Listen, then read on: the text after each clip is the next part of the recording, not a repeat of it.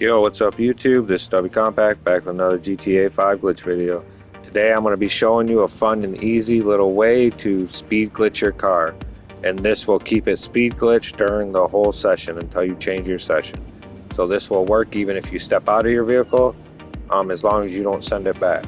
If you step out of your vehicle and get back into it, it will still be speed glitched through the whole session. And this will work on any vehicle. Any vehicle besides a flying vehicle. You cannot use your flying vehicles for this to work. But it will work on any land vehicle, any moped, anything. You can go deliver those pizzas super quick now. So you can use this to help you deliver pizzas super quick. It will stay glitched out the whole session. First thing you're going to want to do, I'm going to show you real quick that this will work. Give you a little demo. So here you go. We'll start off right here. Go ahead and make my view in here, and you will see that it will only reach about 150 without being glitched out. And as you see, it's climbing super slow.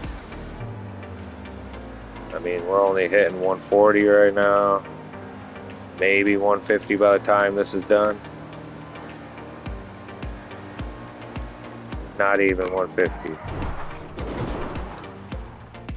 Alright, so you've seen we didn't even hit 150, and it took a long time to get there. Well, we're about to change that right now. We're going to make this super quick.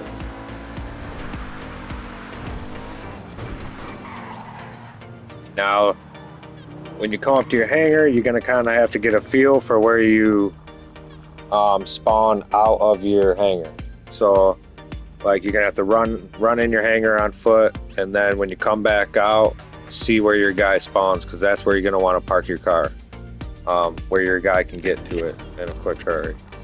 So we're going to leave mine about right here. This is about where mine's usually at, right in here somewhere. So once I do that, I'm just going to go ahead and run inside.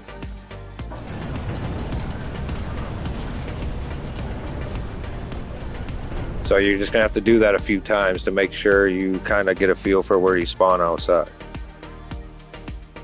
Because you're going to need to be spamming the triangle button. So okay, so now that I'm inside, I'm going to go back outside. Exit, I'm spamming triangle, just like that. You can see my guy running towards the car. That means it worked. Your guy's running towards it, it worked. Now we're going to take you over here real quick, and I will show you that this worked.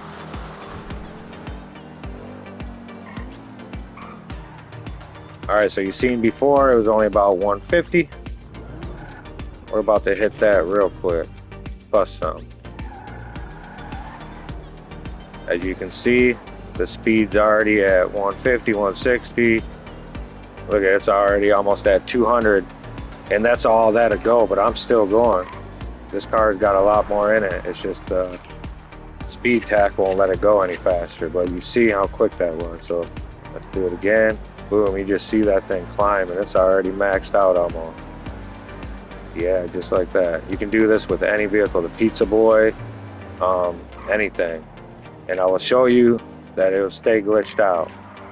Let me turn it around real quick. Now I can go ahead and get out. I'll get back in, and it'll still be glitched out.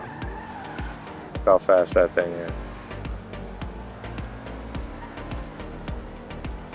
We're already maxed out.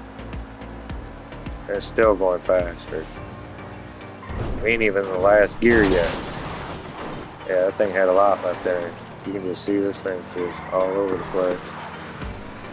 So yeah, it's just a fun little glitch to go mess around with, and as long as you stay in the session and don't switch vehicles, it will stay glitched out. And like I said, you can do this with any land vehicle. So it's just something fun to go play around.